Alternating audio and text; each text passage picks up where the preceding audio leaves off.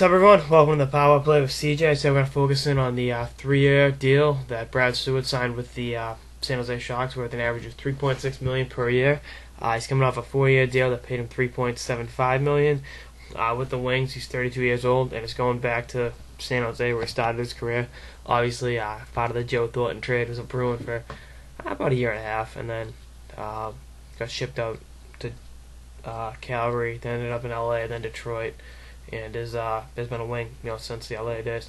And he's defensively was a liability with the Bruins, but that has been the exact opposite with the Red Wings. He was a minus 22 in 48 games with the Bruins in 2006-2007, but like I said, with Detroit, that has not been an issue. He's been a plus player 3 of the 5 years he's been in Detroit, so that's pretty solid. It's a step in the right direction for him.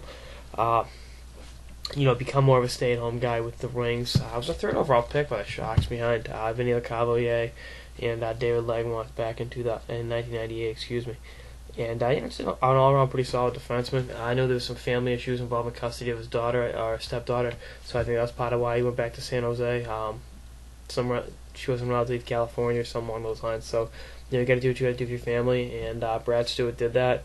I think he's going to help San Jose. Will he help? Is he the X factor to get him over the hump?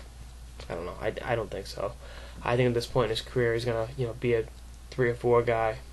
Play a little bit in the second power play, help you out in a few different ways. But I don't think he's exactly the player he was a couple years ago when they won the cup. But that's not a knock on him that happens. He's going to be 33 in November. I think it'd be funny. They should go out and sign Marco Sturm now, and then bring Wayne Primo out of retirement.